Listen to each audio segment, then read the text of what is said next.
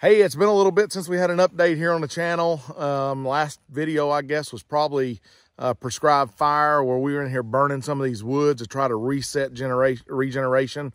And I thought I'd just kind of give you a look at what things look like now that trees are dead and things are starting to green up. So this section right here behind me is a section we didn't burn, and you can see it looks really thick in there, and it is thick right now. Here's the problem. So as fall approaches and we're trying to hold deer here and all the leaves are off, there's no real structure in there. It's a lot of stems, but no real structure. All the leaves fall off. You can see in there quite a ways. And it's maybe not right here, but in most places it's nearly closed canopy. Not much sunlight reaching the forest floor once we get in that full canopy later on in the summer. So nothing down low within reach of the deer is really growing in there. So we wanted to create more structure down low, more cover, more food. So that's what this looks like unburnt. Let me walk up here and show you this section that we did burn. Check this out, the difference. Look at that. I mean, golly, there's 80% sunlight hitting the forest floor right in here. I mean, there's some trees that survived, but look at all those dead trees. There's very few of those trees that are leafing out. That's what we wanted to accomplish right there. So what's going to end up happening is really evident right here. So this little oh, the devil's walking stick here, it's dead here, but look at all this good browse down low. And now there's also grasses coming in and stuff in there. So there's going to be, as we get later in the summer, you start getting more warm season type annuals and warm season grasses and things like that are going to start coming in, and it'll create a real nice cover down low, 3 feet high type stuff.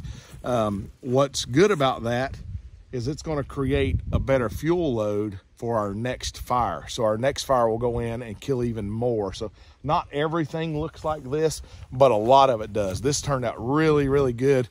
Now this area right here, to give you a difference in how the heat of the fire can impact, this was burnt in the middle of the day, all right? So this fire the humidity was low. The fire got really hot, killed a lot of trees. The last fire we did that day was in this section right here. So humidity had gotten up, 50% or so, maybe 55%, and it burnt really slow and was just this little low creeping fire, and it didn't kill near as much. So that's been burnt, didn't kill as much. Look at this. Boom, dead, dead, dead, dead. We want more dead so that more sunlight reaches the forest floor. So anyway, just a lesson learned. You really got to burn when the humidity is low enough that you can get a good hot fire, and it's not this little teeny slow creeping fire. A little slow creeping fire through grass is fine, but you're not going to kill. See, this poplar tree is still alive.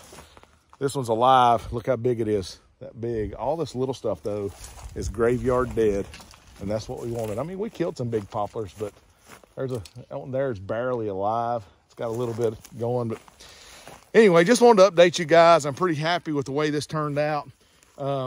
This is going to be, by the time, so imagine what this is going to look like come Memorial Day when does are dropping their fawns. Where do you think them fawns are going to be born? Where are they going to rear those fawns at? This stuff right here, man. This is going to be really good stuff. Those deer will have tons and tons of food. Look here. There were almost no oaks in here. Look at what's already coming up. Look at that little red oak seedling right there. Already a foot tall. Can get some sunlight now and grow. I want to put sunlight on the forest floor later.